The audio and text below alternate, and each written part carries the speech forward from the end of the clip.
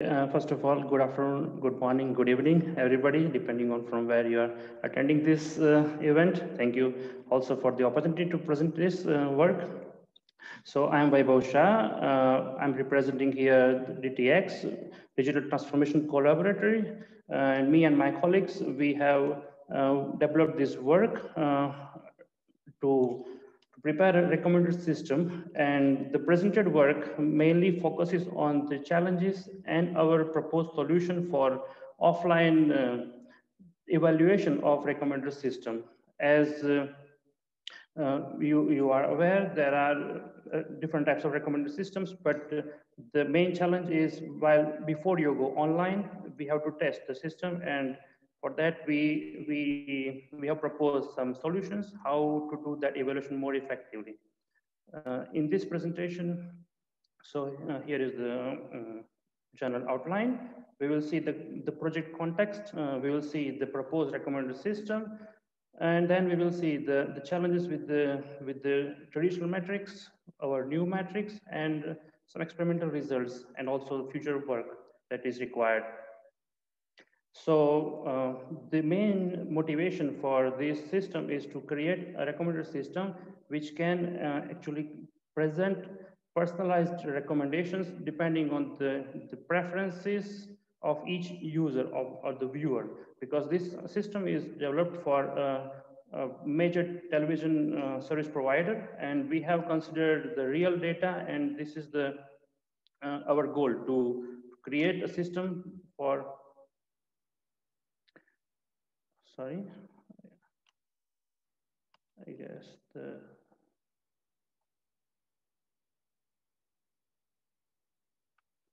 do you see? Yeah. No. Sorry. Okay. I guess you see. Yes. It, yeah? No. Okay. Yeah. Okay. Sorry for the trouble.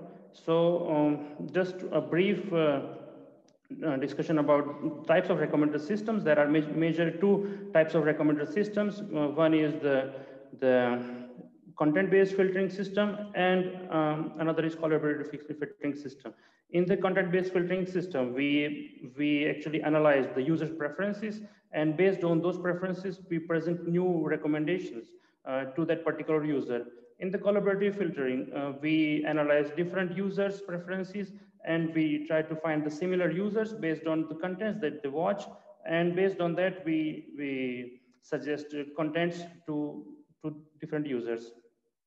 For this particular work, we have, as I mentioned earlier, we are working with real data sets, and we have two data sets to work with. One is content, where all the details about different contents, television, series, movies, etc., are stored, and another is users, which has all the details about the visualizations of different users.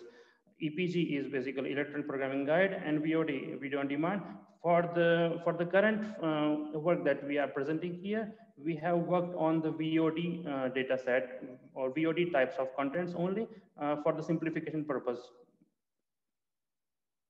For the training and testing, we have actually split the data sets into two parts.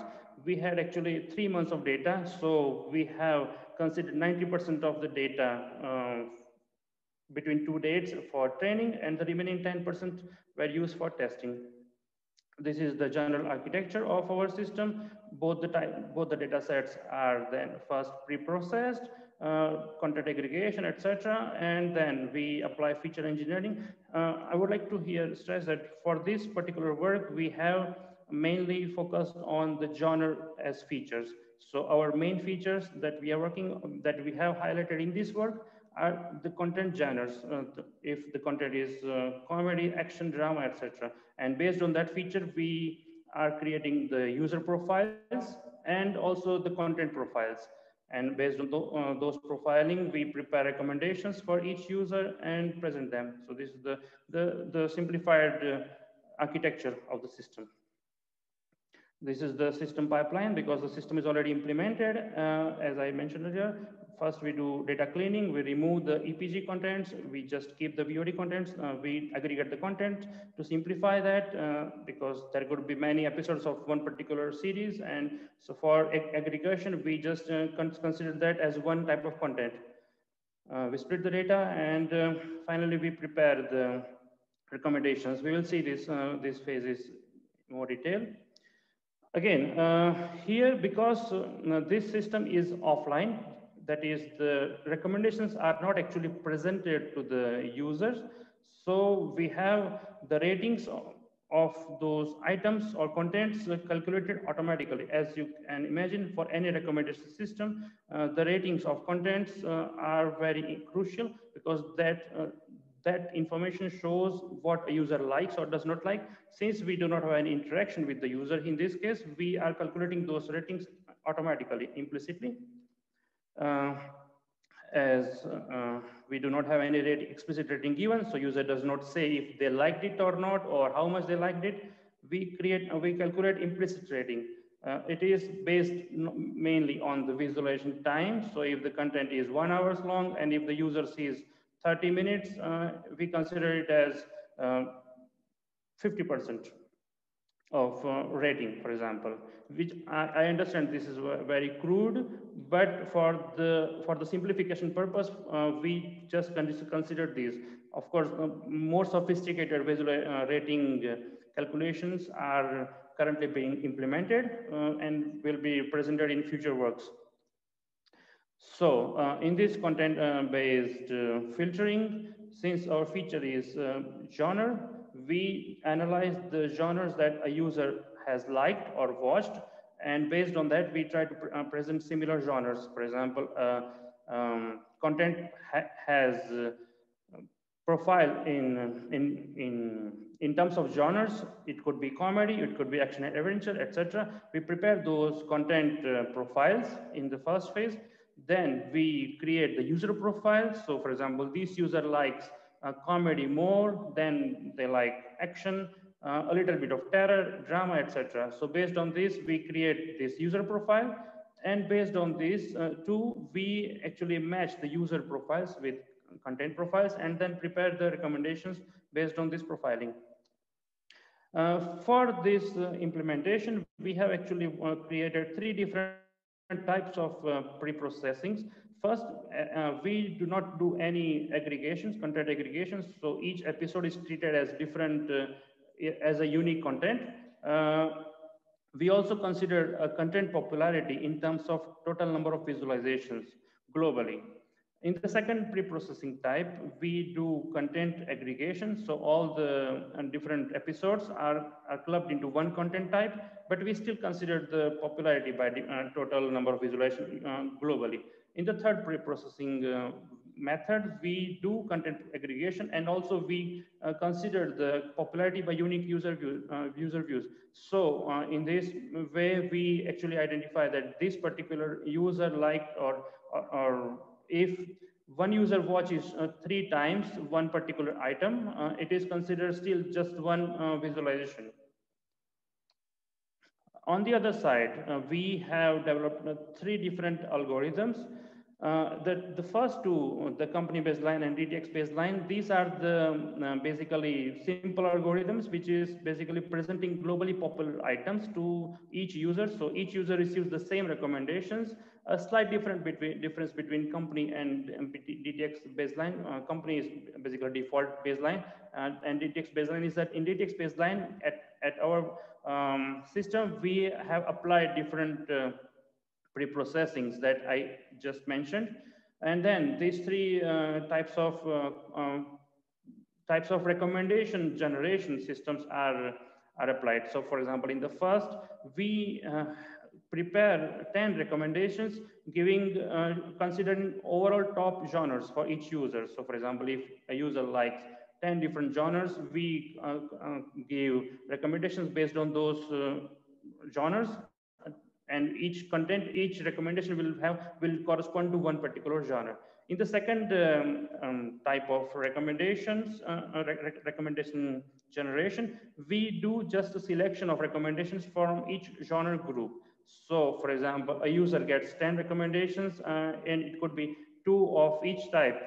And that way it will be just 5 recommendations, but each genre will have a different, will have the same weight. In the third methodology, we are actually giving weightage. For example, if a user likes comedy more than drama, for example, we give more recommendations of comedy than drama. For example, in those 10 recommendations, each genre will not have the same number of recommendations, but may have different number of recommendations. So basically, our algorithm evolution is two-dimensional. We apply the different pre-processing methodologies to same recommendation generation system. We'll take a simple example. Imagine a user visualized these particular items. My apologies, the titles are in Portuguese because the visualization data is for Portuguese viewers. As you can see, different algorithms are applied, and we will now try to verify how each of these algorithms correspondent to the prediction.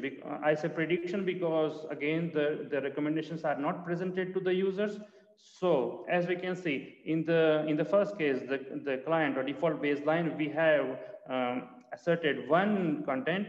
In the second, also we have asserted one. As we go further, we have more predictions correctly done. As you can see in the second and third content-based filtering, we have asserted more contents. So more of whatever the users watch were predicted correctly.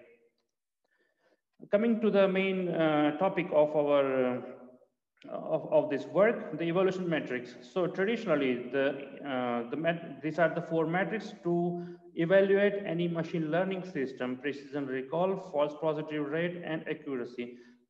In our context, if some content is watched and it was also recommended, we call it true positive and so on, because since nothing was actually recommended, so we call it predicted. So if something was not watched but it was predicted, we call it false positive. The problem with this metrics is that these measures are not helpful in our case, because first, there are thousands of possible classes or contents, but only 10 are presented for selection. Second, there are a lot of interesting items that will not be recommended because of limited number of recommendations. And finally, the number of items recommended or predicted are always hugely inferior to the number of items not recommended. So for example, we have thousands of TV shows or movies, etc., but only 10 are there to be recommended.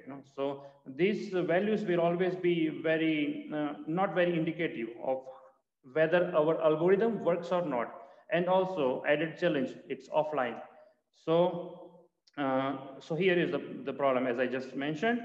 The precision and recall will always be very low, because very few recommendations or recommended contents will be watched.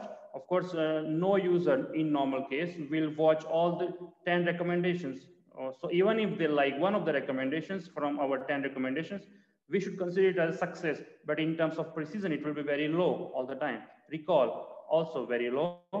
Accuracy will be very high always, because there will be so many contents that were not recommended and that will not be watched, because there are thousands of movies, so it will be always very high. So this is the main problem with the traditional metrics. And we have, in this work, we have tried to create new metrics which would allow us to measure the performance of our system even in offline without actually presenting anything, and still be able to verify whether it works or not, or how well it works. So just to take a brief example, imagine a user, if there is a catalog of 100 items, a user has watched 15 items, as you can see, item 1 to 15, these are all the watched items. The recommender system gave actually 10 recommendations.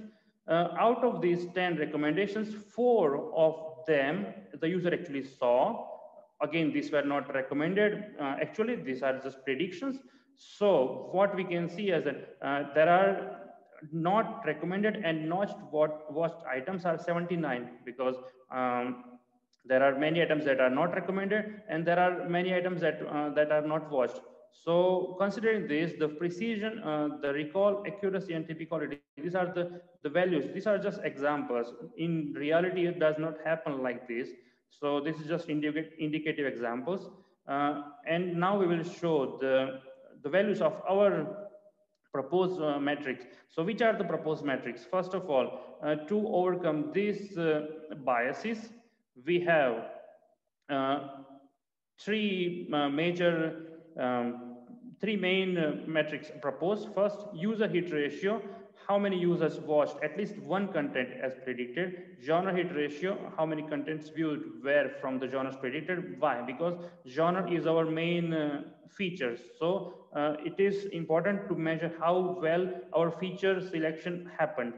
And typicality, how well the recommended contents that were already viewed, how well they were liked by the user. Since we do not have any interaction with the users, we in the offline setup, we calculate this by the visualization quality. So basically, for how long the user watched the content.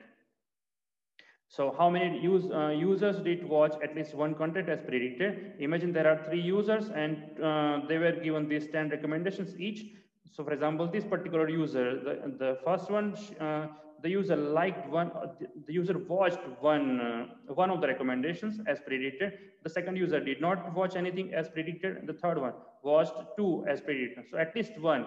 It means we have 2 out of 3 users that watched at least one content as predicted, and it helps in the offline, especially in the offline scenario. The second evaluation matrix, genre hit ratio. So imagine if we predicted that this particular user likes 2 different types of genres, drama and animation. So out of 5 items that were watched by the user, 1 had this genre that was predicted, that is drama. So this is our ratio of predicting the genre correctly. And in terms of the likings of the user, imagine the user watched out of the 5 items that were recommended and watched by the user, 1 was particularly liked by the user. This we calculate through this metric, TP quality, true positive mean quality. Okay, so again, this example, just an indicative example to explain the metrics. Okay, so this slide presents results of our 2-dimensional experiments. The difference between default baseline and DTX baseline is that in the DTX baseline, we have applied the pre-processing techniques. On the upper left, looking at the precision values, it is evident that the values are very low, as well as the difference in values are very low. So as you can see, it is difficult to distinguish between the different experiments. On the other 3 graphs, the performances of our 3 proposed evaluation metrics are seen. For example, in the genre hit ratio, the genre hit ratio fluctuates between 67% to more than 95% for different experiments. It means that we could predict the user's genre preferences fairly accurately, and this is very crucial when in the offline scenario. In most of the metrics, the DTX baselines showed very high results because the globally popular items are still more watched. This is one of the challenges in offline evaluation system. This is one table which it shows all the values and just a global view. Here we have a global view of all the values. We have not put the baseline values in this table because we are interested in personalized recommendations as mentioned earlier. And as we will see in the next slide, the globally popular items are still very highly popular. This is the bias.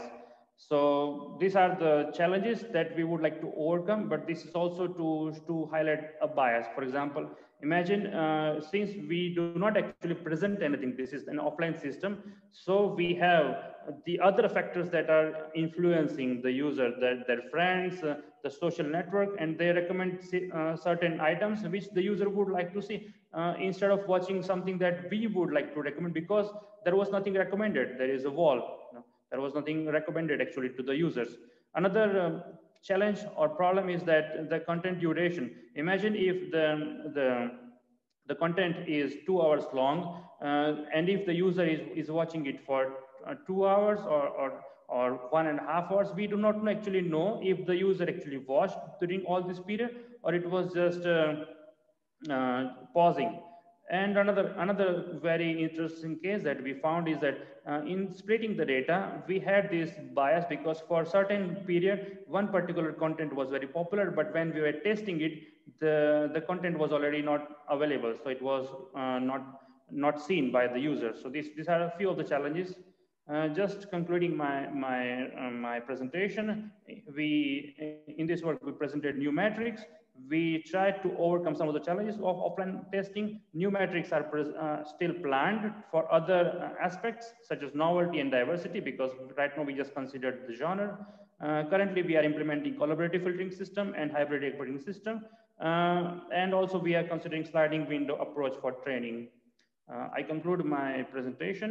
Thank you very much. And if there are any questions or comments.